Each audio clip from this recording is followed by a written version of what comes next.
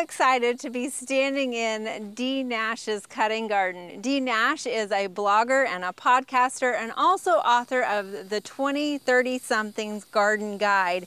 And Dee, thank you so much for allowing us to be here. So glad that you came. It is a beautiful garden that you have here, and there's so much to see. But today we are looking at your cutting garden. Cutting garden. So tell us a little bit about why you first established a cutting garden.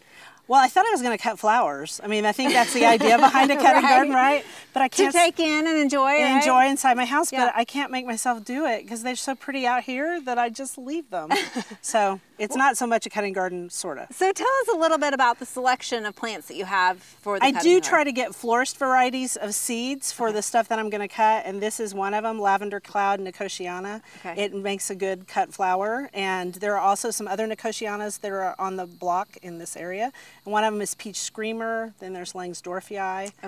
But other ones, you know, I have a lot of different things in here that are cutting, like Tithonia. And this one still has the fragrance on it. It does. It smells really good. And it's got these long stems. If you were to do floral arrangement or something like that with them, then you have that to play with. And you want to cut them in the evening when they really open because, you know, during the day they start to close down. Right. Because their pollinators are moths. So that's kind of a cool thing. Nice. Plus white, you can see those kind of highlight in the nighttime too, that white dusk. And light pink. This is Lavender Cloud. Okay. I like it the best this year. It's probably my favorite thing I'm growing. Excellent. Well, it's a beautiful plant, and just even the foliage itself. I mean, so Nicotiana is related to the tobacco plant with these giant leaves here. And you mentioned Tithonia back there too. Yeah, we have Tithonia and sunflowers. Mexican sunflower, yeah. So I love the selection. You've got feverfew, monarda, a lot of different plants in here that are going to kind of keep that flowering going throughout the season. Right, because if you're going to do cut flowers, most of the time you want annuals and you don't want to let them go to seed, so you want to be sure and deadhead your zinnias and your sunflowers when they get to a certain point, unless you just leave them. Because then you'll get more. So do you do anything, I know you're a big pollinator person. I am a big which pollinator. All gardeners should be, right? We should embrace the wildlife that comes with the garden. But you also collect bees. I keep bees. Yeah, I shouldn't say collect them, that sounds well, bad. I kind of collect them. I mean, it becomes a collection. You collect plants, but you keep bees. I do. I'm a beekeeper. So I discovered when I became a beekeeper that my garden wasn't really made for honeybees. It was really made for our long-tongued bees and our butterflies, which is good too. But then I had to put in stuff for the short-tongued bees, which are what honeybees are.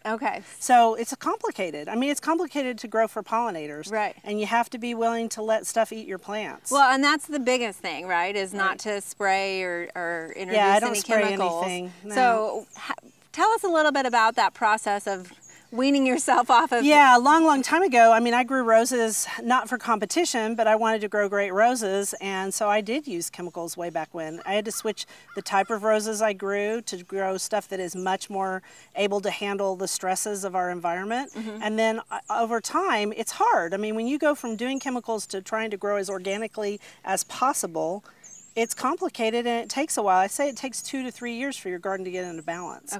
Then once it gets into balance, you can take a little bit of, you know, silvery checker spot damage on your Rudbeckia, and eventually the wasps will come in and clean them up. And that's another thing. Don't be afraid of bees and wasps in the garden. You know this. Right? Because they aren't going to hurt us here, right? Right. They got other things that are more interesting much than us. more important than us, and they aren't trying to defend their home. And that's the real reason we all get stung. You know? So, Dean, another good point to mention is the fact that, you know, insects have different life stages, and if you don't recognize it, then you're in trouble, right? Because if everybody wants butterflies, butterflies get great press. But butterflies start out as caterpillars. Right, and we all know that, but I think when we're out in the garden, we see something eating our plants and we want to squish it, right? Or spray it. So I'm okay with squishing a few because that's normal. You know, they aren't all gonna grow up and become butterflies. But I don't spray stuff. Because if you spray stuff, it's really hard, you know. And you're affecting more than just that. Targeted I mean, you can use sometimes. BT on caterpillars, but you got to be careful if you're going to even use BT to use it in such a way that you don't spray it on everything. Just spray it on the one problem you have, maybe. I'm big on integrated pest management, but I really do nothing first. My friend says I'm very zen about that. So there's damage. Yeah, and something will come when anything's in a large population. Something will come and feed on it. Yeah. And the biggest predator of caterpillars in my garden are red wasps. And so if you have a border patch caterpillar infestation on your sunflowers, if you can hold off for just a little bit, they'll be gone. And same thing with Rudbeckia and silvery checker spot. And the same thing with aphids and ladybugs. Yeah. You know, I mean, you have to wait. Right. Because you have to have a big enough population so that the thing will come in and kill it. Yeah. So we were talking too about the night blooming Nicotiana and some of the others. You have a lot of night blooming stuff here. Tell us. Well, that's for the moths because I really love sphinx moths. And there's a whole group of sphinx moths out there. They are all not tobacco hornworms like everybody thinks. Or tomato hornworms. Or tomato hornworms. There's but two again, varieties. that is the larva that goes along with that beautiful. A particular sphinx moth, right. So, but the ones I like tend to like night blooming plants like this lavender cloud, Nicotiana, or that night blooming phlox, which was so hard to start from seed, but now I'm really glad I did. And they do smell good at night. It's enjoyable for you too. All right, so a garden doesn't have to, a cutting garden just doesn't have to be for you to take your plants inside. No, it can be for a lot of other things too.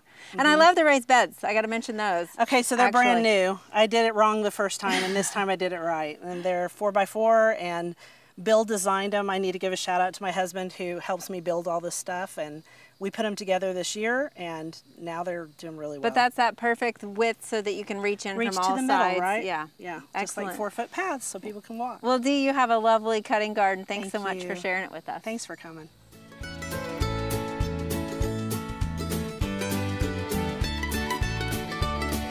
We hope you enjoyed this video. It's part of our Oklahoma Gardening YouTube channel. You can also find even more videos on our OK Gardening Classics YouTube channel. And join us on social media for great gardening tips, photos, and discussion.